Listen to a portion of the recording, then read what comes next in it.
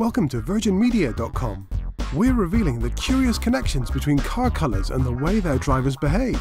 For example, did you know that people who opt for black cars seem to have a taste for acceleration?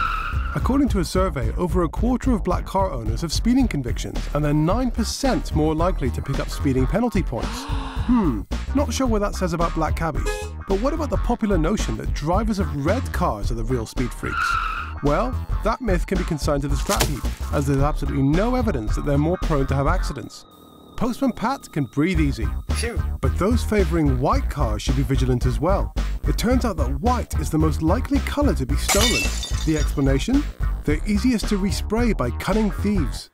Now, silver is regarded as boring by some and classy by others. But it certainly strikes a chord with drivers everywhere, as annual surveys frequently place it as the #1 most popular car colour in the world.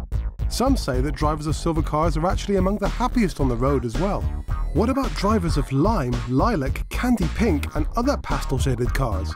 You might think they'd be annoyingly happy and chirpy, but in fact the opposite is the case. A survey has shown that these drivers are more likely to suffer from depression. To make matters worse, they're also more likely to be victims of road rage. Well, let's face it, who hasn't wanted to ram one of these off the road?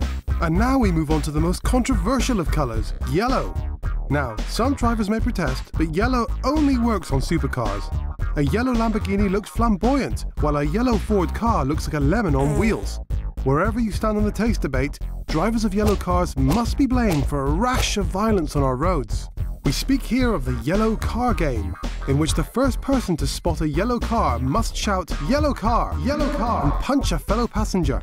Disclaimer, we accept no responsibility for bruises, black eyes and general annoyance incurred during your next car journey.